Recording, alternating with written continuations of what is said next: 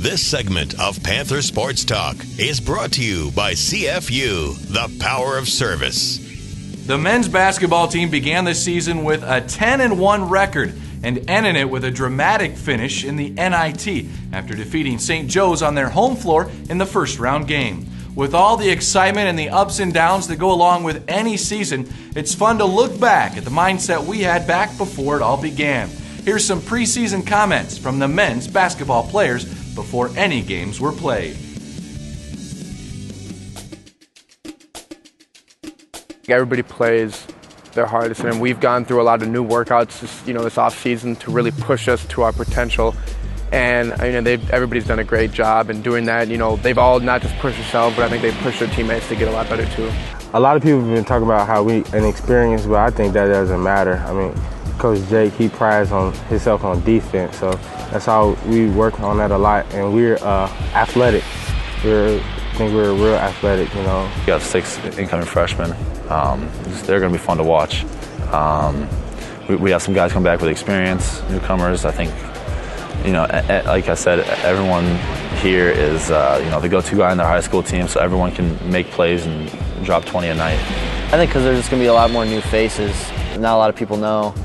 We have 6 freshmen coming in, and with Kajo and especially Luco, everybody kind of knew those guys, and Kerwin too. And now it's kind of bringing up the younger guys, so I think that will be a big thing to look forward to and seeing what everybody else can do. One goal that it's a little different for me is just have fun. I think it's gone by so fast that I'm just going to really try to cherish every moment that I have left playing here and enjoy every moment with the guys and the coaches and everything like that. Goals for this season is I think is a very high expectation for us. We have a lot of young guys, but we also have guys that have been through the fire. And for this year, I'm expecting marvelous things for us to go back to the NCAA tournament, for us to win the Missouri Valley Conference again, so we can make that 3 out of 4 years, and just to make our fans proud and just make ourselves proud. You got to reach that dance. So, that's what we all want to do, and that's what everyone else wants to do. So I think the dance is the main goal. All our motivation, the whole year it's winning the tournament and getting to the NCAA tournament and getting further than we've ever gone before. So that's been a huge driving factor for me in the off season, and I know every other guy as well.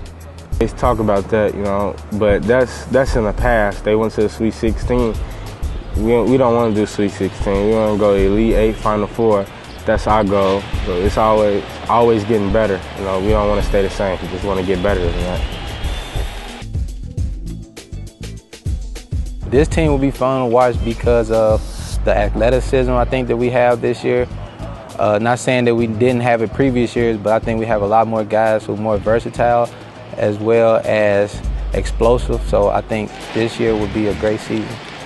I think we really share the ball really well. I think there's no selfishness on the team. There's nothing like, well, if somebody wants to go out and get their own. I think that we all work really hard to beat our best with our teammates too, and I think we share the ball really well. I think our team's more athletic and quicker than it has been for a while. So that's another thing I think that a lot of people are going to be excited about.